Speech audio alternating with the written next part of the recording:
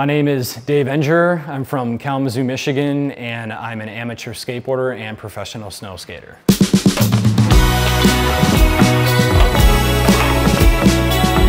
you go.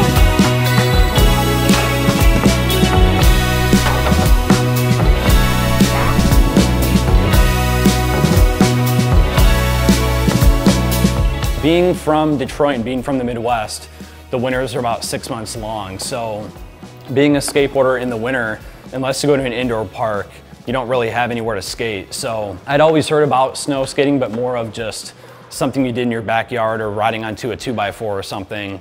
So my buddy and I took the trucks off our board, which never works, by the way.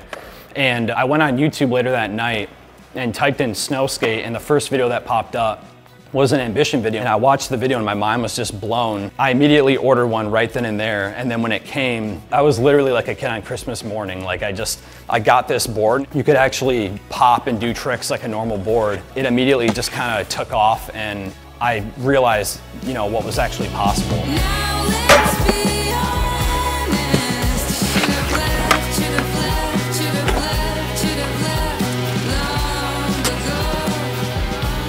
So an actual Ambition snow skate is 7 layers of Canadian maple, so it's wood, and then the grip is a foam grip that you can add studded grip accordingly wherever you want. And then the bottom becomes a layer similar to a snowboard layer that it has grooves in the bottom to help you kind of track and go straight. And the grooves also help you lock into any kind of 50-50 or any kind of trick you want to lock into. I think that when you hop on a rail and you lock, it actually feels more comfortable and you lock better than a skateboard. You just lock right in, and then when you're in, you're just stuck. And you can even lock, you know, kind of heel toe sometimes. And for a nose grind, or I guess nose press, kind of the same thing. You just pretend like it's no different than skateboarding. You just kind of lock right in.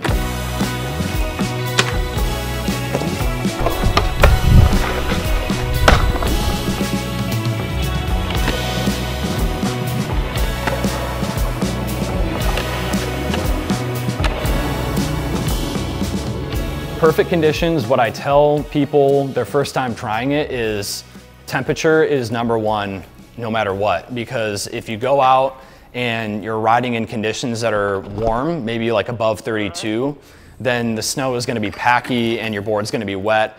And I kind of liken that to skateboarding in the rain. So the very best conditions would be that cold, dry, powdery snow. Typically when we get to a spot, we shovel everything off and clear the spot all the way down to bare concrete, and then you throw just a little bit of snow on there. Personally, I get more hot snow skating than skateboarding, mainly because when you get to a spot, you have to spend the time shoveling, and you know, if you're doing it too quickly, then you'll just start to sweat, and then it can freeze, and then you're in trouble. So the warm-up process can be difficult on team trips when we go out in Canada, where it can sometimes be like -14. And at that point, the snow is almost too dry and you can't even ride because it's just so dry. Really, the filmers are who pay the price for that one, who sit out there and endure the cold. Totally decent, dog. I think the filming was all right. We did a video in the past that was VX, and I went through 3 VXs just from getting cold and breaking, literally on the session. Once I got a snow skate from Ambition, then I quickly realized how much better it was than just riding a board without trucks. So once I started riding that, I just went out with my buddies and they just filmed me, and I threw the videos up on a forum on Ambition, and then I got on the team pretty quickly after that. Ever since then, I've been riding for Ambition, and in terms of the future, I just want to continue doing what we're doing and just going out and trying to make our videos to the status of skate videos and just pushing the limit and really moving into the realm of what's never been done, because there really is a lot that has never been done. Snow skating culture really is skateboarding. I think when people look into snow skating, it could be there's kind of a view of like a snowboard type, like mountain resort type feel, but snow skating really just is the essence of skateboarding. And when we go on trips, it's really the same exact thing. You're going to a spot, you're prepping it, which in that case would be shoveling a ton of snow off and chipping ice and everything.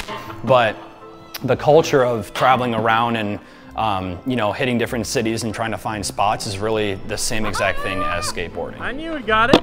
Dude, I'm so stoked. Thank you. One of the biggest things that I like to do is to do a trick in the winter that I did in the summer. So I've been out before and been skating, you know, around November when it's super cold, and then it begins to snow, and then I've gone back later and done the same trick on a snow skate. Sola Fide was mainly actually focused on spots in Canada where Ambition is founded. So a lot of those spots were in Montreal, and this part is pretty much all Southwest Michigan and in the Detroit area as well. So I tried to hit a lot of the spots that you see in local Detroit videos. I think with Ambition, they've always had a standard of all of their videos and all the products they put out, they want to make comparable with the skateboard realm. And then with Ambition, it really just is family. I mean, there's not that many snow skaters out there. So when people get to see our videos, they see that we're all just kind of in it for the love of it and trying to push the boundaries of what's possible on a snow skate. So.